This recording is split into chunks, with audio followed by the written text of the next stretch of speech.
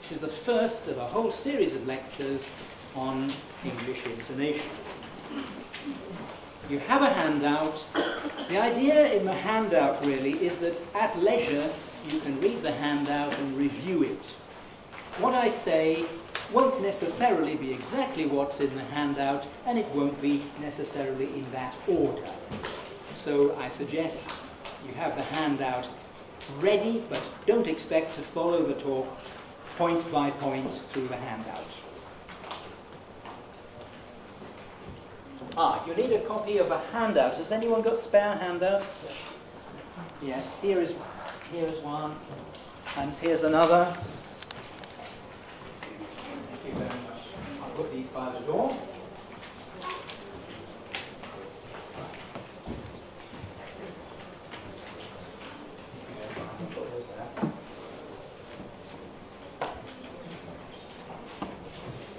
As you've gathered, some of your lectures are about vowels and consonants, the sounds of speech, others are about intonation. Half of our time is devoted to intonation. Half of the lectures, half of the classes. In this lecture, I'm just going to introduce the general topic of intonation and some basic terminology and ideas. The main topics I'm going to be introducing here in alphabetical order, or more or less alphabetical order, not in the order of appearance anyway. We have accent, which is a technical term. Accent in the sense of prominence in intonation. There are two senses of the word accent. One refers to a variety of pronunciation, as when we say a British accent or an American accent. That's completely separate, of course. Another technical term is the intonational phrase, IP. I'll be defining and illustrating that. I need to introduce you to the concept of pitch. Think about pitch. We'll have a first look at rhythm. Also the term stress. This is a technical term as well, not the same as accent. It has a special meaning in the way we use it. Strong and weak syllables. And this lovely word suprasegmental. Suprasegmental. Well, intonation, along with rhythm and stress, these are all examples of suprasegmentals or suprasegmental features.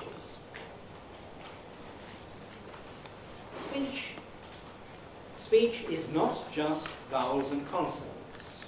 It isn't just sounds in a string. We have this nice word segment. Again, it's a technical term. It means a vowel or a consonant, one of the sounds which compose spoken language. So we might say of somebody, oh, his segments are great, but his intonation is terrible. This means he has really good vowels and consonants. They're exactly how we would like them, but the intonation isn't right. We have very good reason to believe, by the way, and increasing evidence, that in order to be a really effective and intelligible speaker of English, you have to have a segmental performance and an intonation performance which match. It's only when the two are good together and are at the same level that you get the maximum benefit out of either of them. So it's no good saying to yourself, oh, I can't do intonation, but I'll become double good at vowels and consonants and that will make up for it, because it won't. Beyond a certain point, you can't improve your pronunciation without improving both the vowels and consonants and the intonation together. And in fact, when you really think about it, who says they're really different? It's just something artificial that we're putting on speech. We're saying it's sounds and it's intonation, but that's something we've decided to distinguish. Segments of vowels and consonants, you've got a list of symbols for writing them. On top of the vowels and consonants, and spanning, going over a whole number of speech sounds, or a number of syllables, and that's another term I have to illustrate, we have features that run for a long time, or a longer time. And they're called suprasegmental or prosodic features. And this uses the Latin word supra, which means beyond, so they're beyond segments, they're above segments. The main things that we can control and listen to, the main things that we attend to are loudness and the length of sounds and syllables and pitch. Now, I probably don't need to tell you too much about loudness.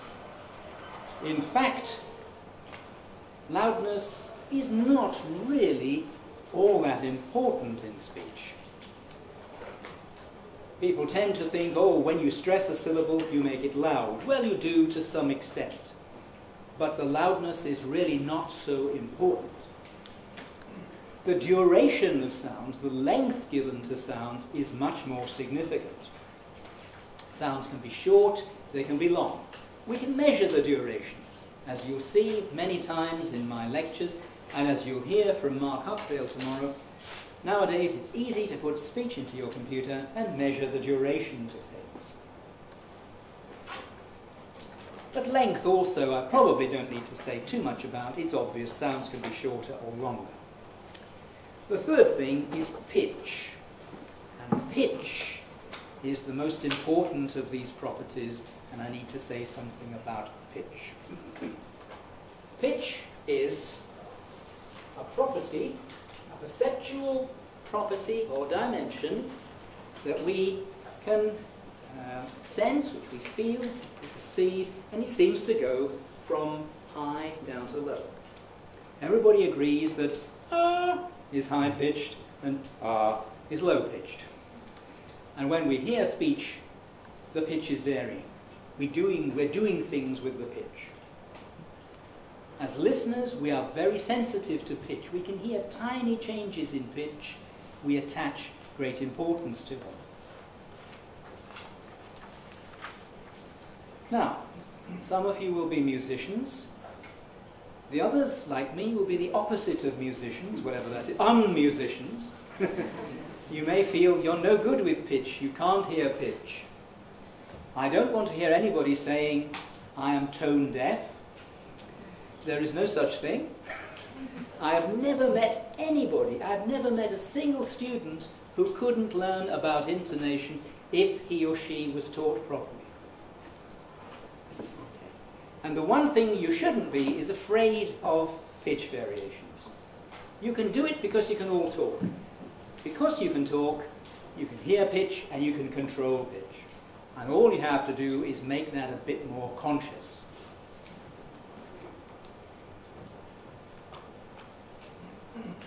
Pitch, then, is a perceptual dimension which goes from high to low. We've all got this idea that everybody has a voice with a certain range. We can tell that a certain note is high for that speaker or low for that speaker, disregarding the differences between speakers. Yes, we know that women have higher pitched voices on average than men do. Children have even higher pitched voices. But we can still listen to them and say, oh, that's a high pitch for that person. That's a low pitch for that person. If a child makes a changing pitch, then an adult can copy it. And what we're copying is not the exact pitch on the piano keyboard, but the position of that pitch in the speaker's overall range. We represent pitch in various ways.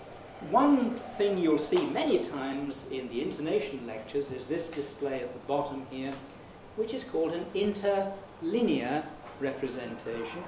Interlinear just means in between two lines. It's got two lines, a bit like the stave in music, and on that stave there are various dots. The dots, as I'll explain, represent syllables. Syllables. So you see there's 1, 2, 3, 4, 5, 6, 7, 8, 9, 10, 11 dots, which is the same as saying there are 11 syllables in this utterance. And the position of the dot between the two lines tells us what the pitch is. So, presented with that, we can perform it. We notice the first dot is low. That means something like I. The second dot is high, so that's don't, I don't, or bom. And then it's got to stay pretty much on the same pitch if this is right. So it's got to be don't remember his, staying on the same pitch. Then we come to one which is swooping down, and you see it's going tell. Tell. Even musicians are sometimes not very good at hearing those rapid sliding pitches. It starts high but quickly goes low. Tell. And then by the next syllable we're very low. So the last 4 syllables have got to go a phone number. Now if we do all that we get I don't remember his telephone number. I don't remember his telephone number. The crucial thing to get hold of is it doesn't matter what the words are. It doesn't matter what the syllables are. This has nothing to do with the meaning of the sentence. You could replace the syllables with anything. For example, la, and say la la la la la la la la la la la. Some people find it very easy to do that, others find it difficult, but it's worth practicing. It's worth practicing so that you can dissociate the tune from the specific meaning. The physical thing that is varying to give us pitch variation is fundamental frequency of the voice. The fundamental frequency is the rate at which your vocal folds are vibrating, and we can measure it in hertz. Hertz is the unit of frequency. And here's a curve. It isn't actually the curve of me saying, I don't remember his telephone number. It's the curve of me saying, In other words, humming the tune that belongs on I don't remember his telephone number. Why? Because when you say, I don't remember his telephone number, my voice is switching on and off all the time, and the curve is all broken up, and I wanted to show you a nice smooth curve. But here you see a shape which is pretty much like the one I'd drawn with the dots. It starts low, around 100 hertz. It rises to about 160 or 170 hertz. Towards the end, there's a little peak, and then it comes down to a low pitch. In fact, it's not completely low, it's tailing off lower and lower. That is the physical reality behind the dots that I had on the previous slide. For everything that we hear and represent, we can in principle measure it, and we'll get a curve like this. You can measure them yourself. There's plenty of free software around. From our department's homepage, you can download a little program called WASP, for example. Speak into your computer with a microphone, and you can plot your own fundamental frequency curves like this. This doesn't mean you shouldn't make your ears do the job as well. You need to learn how to do it with your ears as well as with your computer. I said it didn't matter what the words were. The same words can be said in lots of different ways. In the top, we have the one I've just been performing. I don't remember his telephone number. What about the second one? That's different. Instead of staying on the same level after don't, it does something else. And instead of coming down and staying down, at the end it's going up. Spend just a few seconds trying this second one to yourself. See if you can sing it to yourself and figure out what it would sound like. Or even better, sing it to your neighbor. You better introduce yourself to your neighbor if you haven't already met, and see if you can agree on what it would sound like. Please go ahead.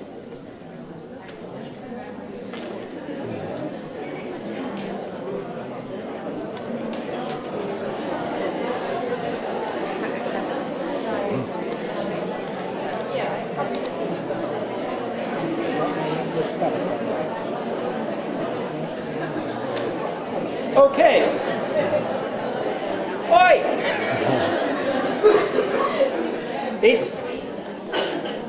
It's my turn again. Now, it starts off in the same way, so I is low. I. Now, don't re is on a high pitch as before, but now we've got to step down a little bit. So instead of don't remember his, we've got to have don't remember his. Yes. And then, no, not telephone number, because the first syllable of telephone is now very low. And the other ones are going telephone number. So, we put it all together, we get I don't remember his telephone number. Okay, and then if you say it fluently, it actually sounds like English. I don't remember his telephone number, but I do remember his email address, something like that.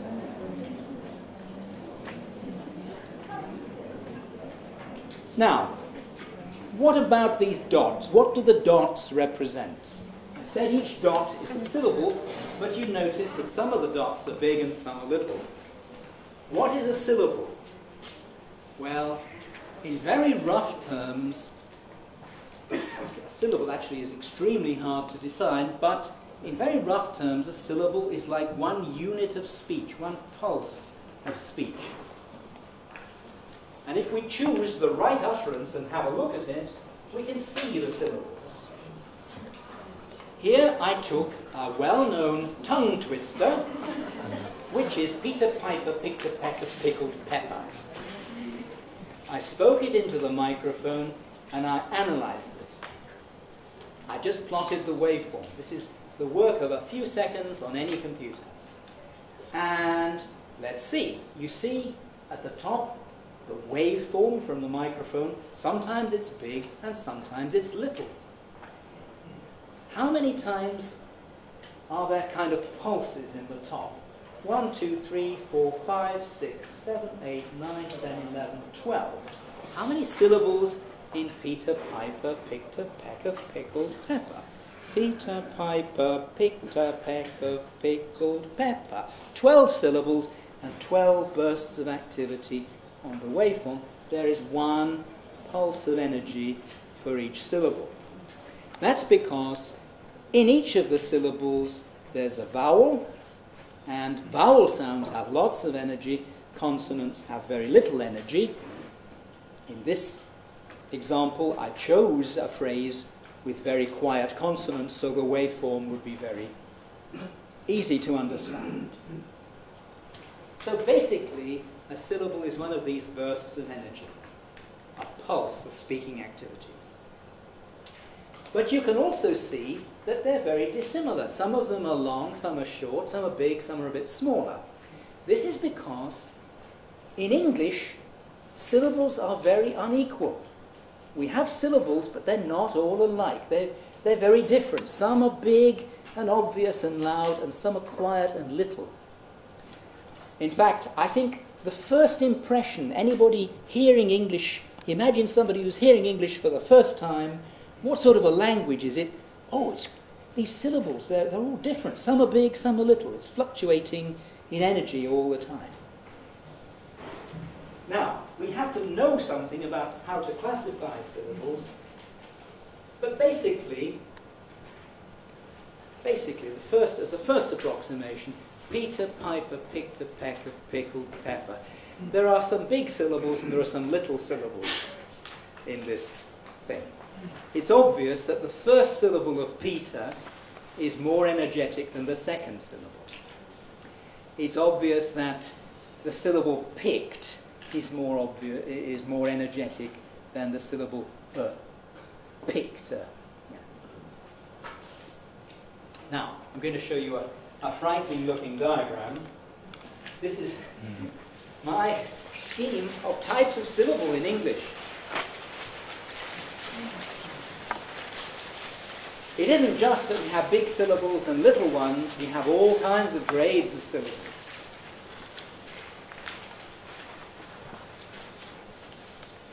To be quite plain, this isn't like a syntax tree, it isn't a sentence, it's a classification of kinds of syllable. So syllables may be either full or strong, alternatively they can be reduced or weak. How do we know that? Well, a syllable is weak if it's got in it a weak vowel. The weak vowels are schwa, and the happy vowel, and the weak u vowel. And syllabic consonants, which you'll learn about soon, are also weak. Syllable's strong if it's got any other kind of vowel in it at all. So that's the first choice. Has it got a weak vowel or a strong vowel? That's just a question of what segments it contains. If we look at Peter Piper picked a pepper, picked a pepper, we can classify the syllables in this way. So the word Peter contains a strong syllable and a weak syllable. So does Piper. Picked is just a strong syllable. But the article is just a weak syllable because it contains the vowel schwa. And the second syllable of pickled, whether you say pickled with a schwa or pickled with a syllabic L, that is weak too.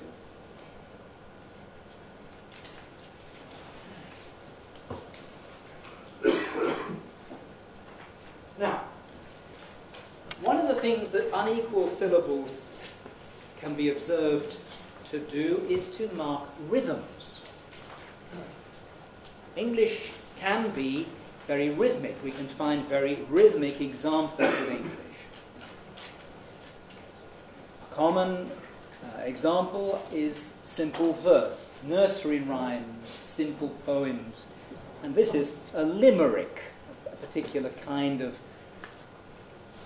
silly poem with an obvious rhythm.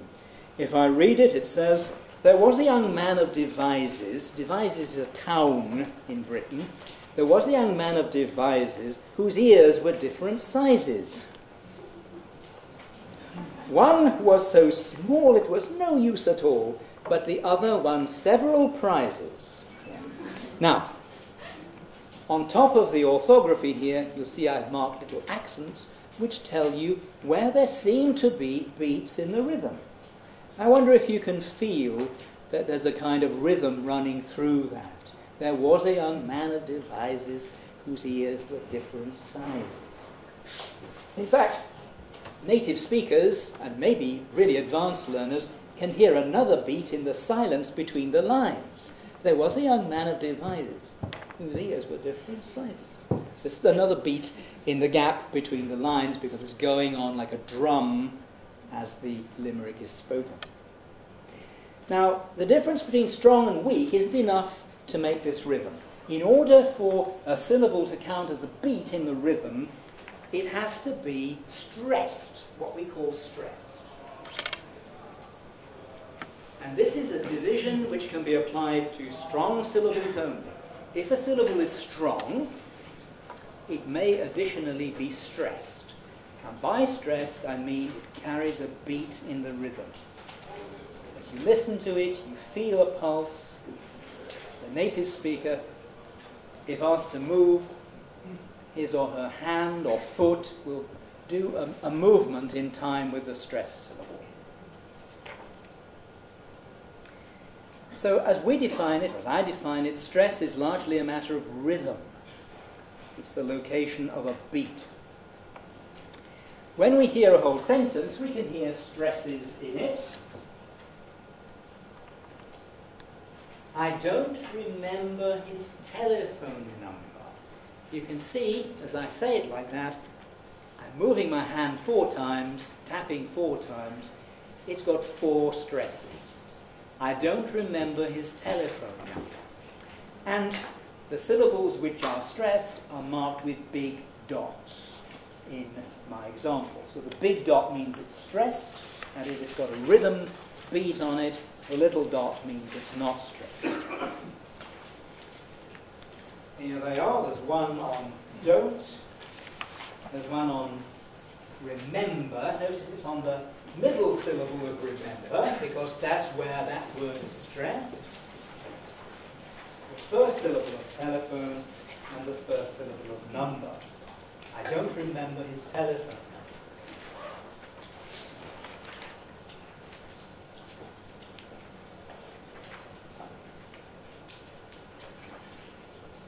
Now, actually, I've mentioned quite a few of the terms I said I was going to cover already. I've introduced you to pitch. I've just been talking about rhythm. I've mentioned strong and weak syllables. I explained what suprasegmental is. Now we come on to the topic of accent. If we go back to my example, I don't remember his telephone number. We want to say that there is an accent on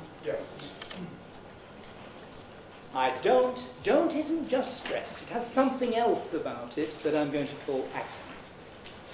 I don't remember his telephone number. Another of the stresses also has this extra something called accent, and that's the one at the beginning of telephone. Not all of the stresses are accents. Not all of the syllables are strong. Not all of the strong syllables are stressed. And not all of the stresses are accents. This is why we need to classify things in this way. I don't remember his telephone number. Now, what marks the accents out from the stressed syllables is something to do with pitch. Can you hear how on don't, suddenly we're on a high pitch, and on tell, we've got a change in pitch. The thing that marks those two syllables as having something extra over and above stress is a pitch movement.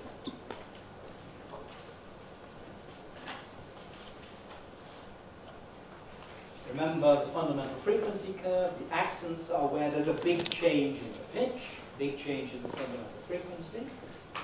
Where there's no big change, we don't hear an accent. We can still hear a stress, but we don't hear an accent. So accented versus unaccented is a subdivision of stressed syllables. There's a further division. The accents may be nuclear or pre-nuclear. It's nuclear if it's the last accent in a phrase. Let me give you an example. Here's the other version of I don't remember his telephone number. It's got 4 stresses, the big knots. This version has 3 accents because there are 3 places where the pitch changes.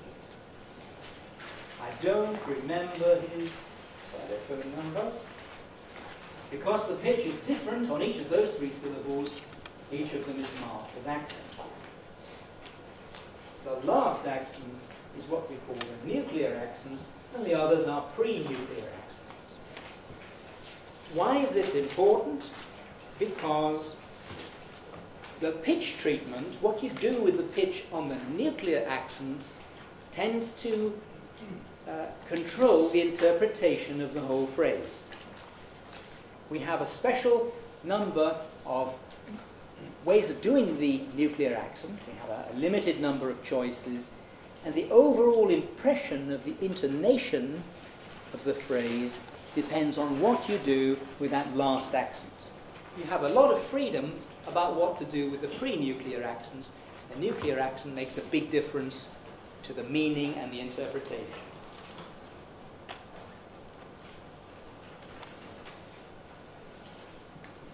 The first accent of all we often call the onset. The last accent is the nucleus.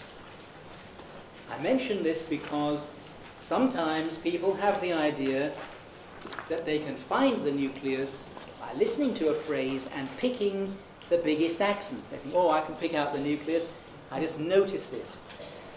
In fact, if you do it that way, you will often make a mistake because the onset, the first accent in a phrase, is commonly much more obvious than the nucleus.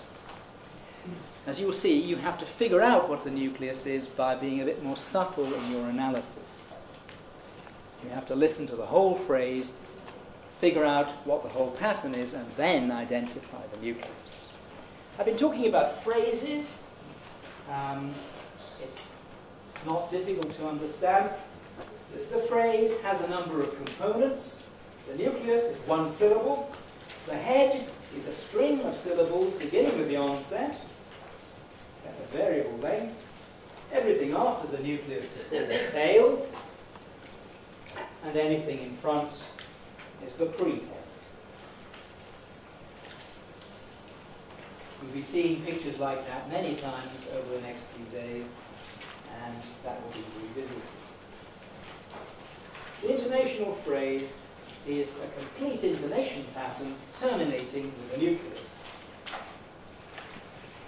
A complete phrase terminating with a nucleus and possibly separated from the next IP by a pause. When we pause in speech, we pause between intonational phrases. That is, if we pause fluently.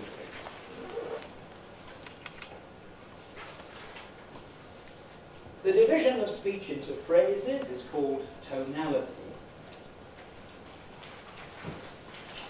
Division into IPs. I'm going to use IP to mean intonational phrase. We can find utterances which mean different things according to the way they're divided. So, John appeared drunk means John arrived and he was drunk. But John appeared drunk means John seemed to be drunk. Okay? Different meanings. John appeared, one phrase. Drunk, two phrases. Appeared just means arrived on the scene, turned up. Whereas a single phrase, John appeared drunk, means he seemed to be drunk. He had the appearance of being drunk. Here's a separate exchange. Yogurt. There's chocolate and vanilla. Means you can either have chocolate yogurt or vanilla yogurt. Or there's chocolate and vanilla. That means it's mixed up. The yogurt is chocolate and vanilla together. For the most part, the division into phrases is very intuitive. It's not something that causes a great deal of difficulty, I think, because all languages have something like this. In each phrase, there is a nucleus, and I'm now underlining the nucleuses. John appeared, drunk. John is the nucleus in that phrase. Drunk is the nucleus in its phrase. John appeared drunk, being just one phrase, has just one nucleus. So you can count the phrases by counting the nuclei. Here's a real example of division into phrases. I took this photograph at my local tube station. There's a bus waiting outside, and here is a hoarding which is trying to promote cycling, trying to persuade people to go by bike. And can you see, if I zoom in on that sign, it says, extend your life, cycle. But it's a joke. It's a joke because we have in English a word life cycle. Life cycle, the stages in the life of some creature. So to extend your life cycle would be to live longer or do more things. You see that the joke depends on division into phrases. If we have two phrases, extend your life, cycle, then there are two phrases and two nuclei. But extend your life cycle is an uninterrupted phrase, and it has just a single nucleus on the compound life cycle. How does that appear in terms of pitch? Well, if I sketch the pitch, the first one has two falling pitches. Extend your life cycle. Whereas the second one, extend your life cycle.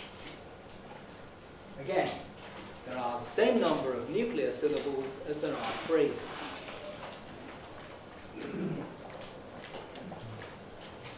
Well, I'm coming to the end of my material for this morning. Before I just finally say goodbye, do you have any questions about what I've covered? Yes?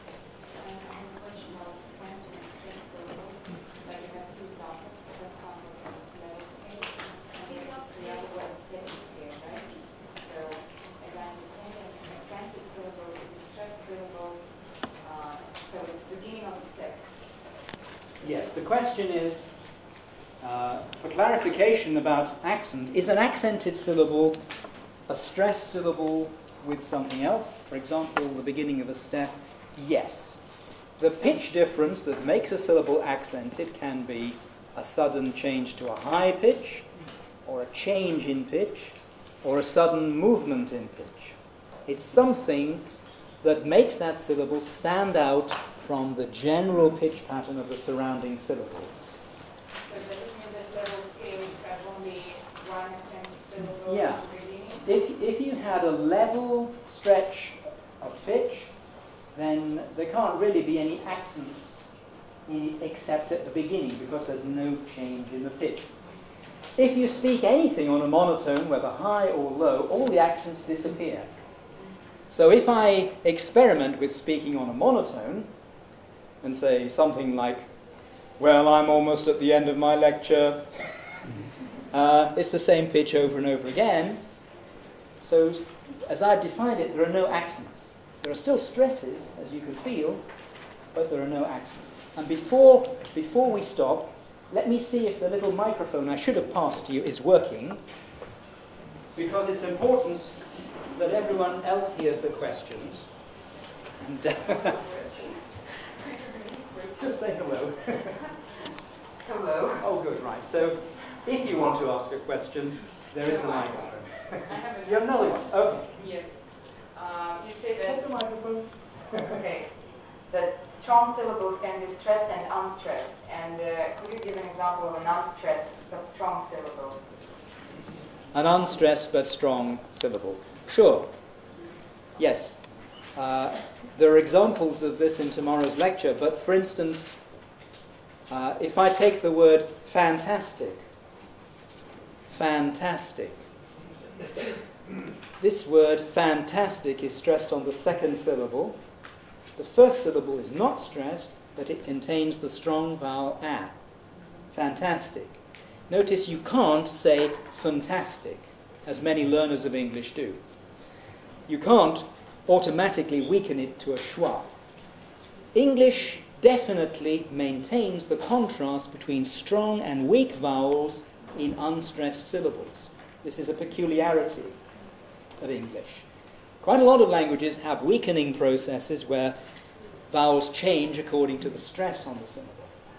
English has strong and weak vowels, but they're not completely linked to whether the syllable is stressed or not. You could still have a strong vowel in an unstressed syllable. Is it the same as tertiary stress? Well,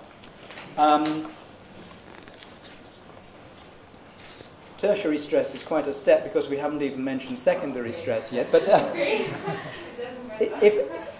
if I tell you my own opinion is there is no such thing as secondary stress or tertiary stress. There's just stress. Stress is a beat in the rhythm. All the other differences have to do with pitch. They're to do with accent. So when we say that a syllable is secondarily stressed or has a tertiary stress, what we mean is it has a rhythmic beat, but it's less likely to be the location of an accent. There's lots more examples like this tomorrow, so maybe I can clarify this some more then. Any further questions?